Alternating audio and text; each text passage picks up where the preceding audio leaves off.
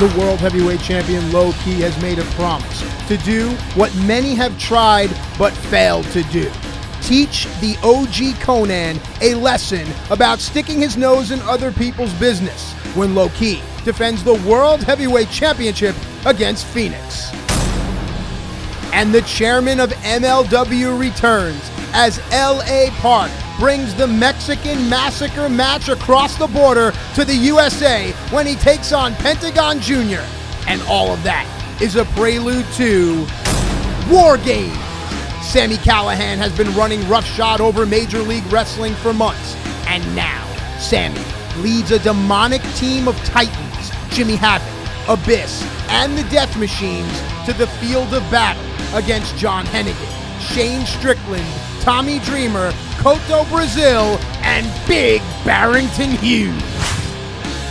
War Games, one of the most dangerous and infamous matches in professional wrestling.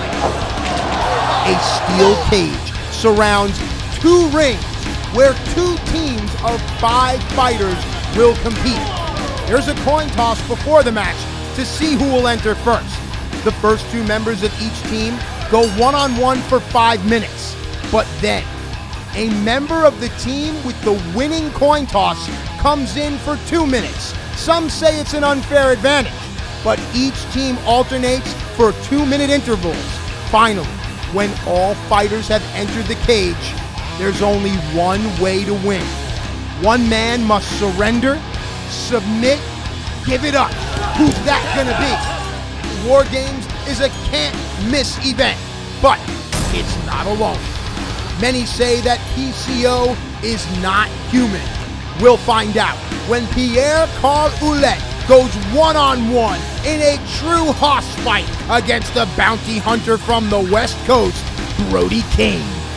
All right, it was just announced this week, and it has all social media platforms talking.